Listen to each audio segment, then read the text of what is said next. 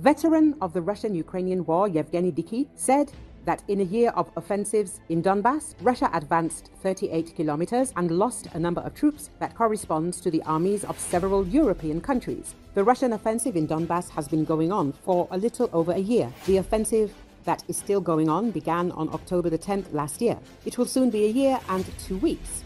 In this year and less than 2 weeks, the Russians have advanced a whopping 38 kilometers. And in these 38 kilometers, they have lost approximately the number of several European armies combined, Diky said on Radio NV.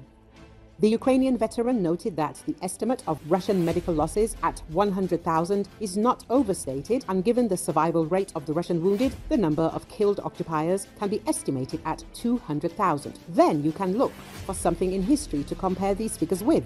The 10 years of the USSR's war in Afghanistan cost 15,000 killed. The last time losses of this scale were in World War II. So in 2 years, more than 10-year Afghanistan's, the intensity of losses is thus 100 times greater than it was in Afghanistan. The last time losses of this scale were observed in Europe was in World War II. If not in Europe, then in the world, perhaps in the Korean War, and perhaps in some of the African wars, but this is a separate story, because there was little use of equipment and millions of people were simply driven wall to wall. And in European history for 80 years, there has been nothing like this, Diky emphasized. According to the General Staff of the Armed Forces of Ukraine, as of the morning of October the 22nd, Russia has lost 681,580 soldiers. In July, the Commander-in-Chief of the Armed Forces of Ukraine, Alexander Syrsky, stated that Russia's losses on the front were 3 times higher than Ukraine's, and in some areas even more.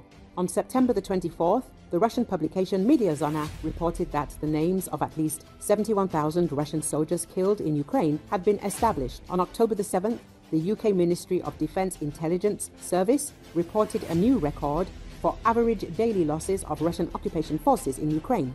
In September, the figure was 1,271 people. On October the 14th, the Wall Street Journal reported that, according to American analysts, in September 2024, Russian troops experienced the deadliest month of the war against Ukraine. According to Western intelligence estimates, Russia's losses amounted to 1,200 killed and wounded per day. A Russian attack on the northeastern Ukrainian city of Sumy overnight killed at least 3 people, including a 14-year-old girl, and injured 1, the regional prosecutor's office said on Tuesday. The strike targeted residential and critical infrastructure, according to local authorities. Video released by Sumy's State Emergency Service showed rescue workers dousing flames and clearing debris in darkness at the scene. Ukrainian President Volodymyr Zelensky reacted to the attack on his Telegram page, saying what needed to be done to protect Ukraine from such Russian terror.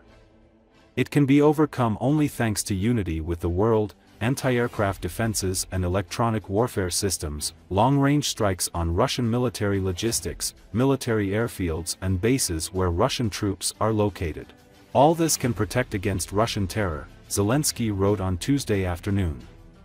Ukraine's Air Force says Russia launched 60 Shahid drones at Ukraine on Monday night into Tuesday. Among them 42 were intercepted, 10 jammed, and 4 drones flew to Belarus or within Russia itself.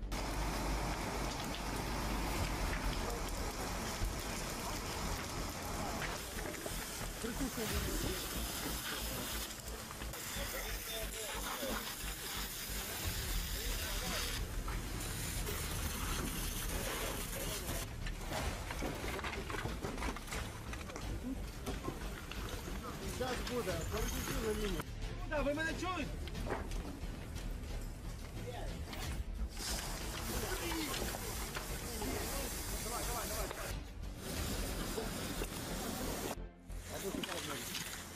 Если что, фармаци со светом. Давай, давай. Трактор ногам. Давай. По поводу. Вот это мы выгребаем.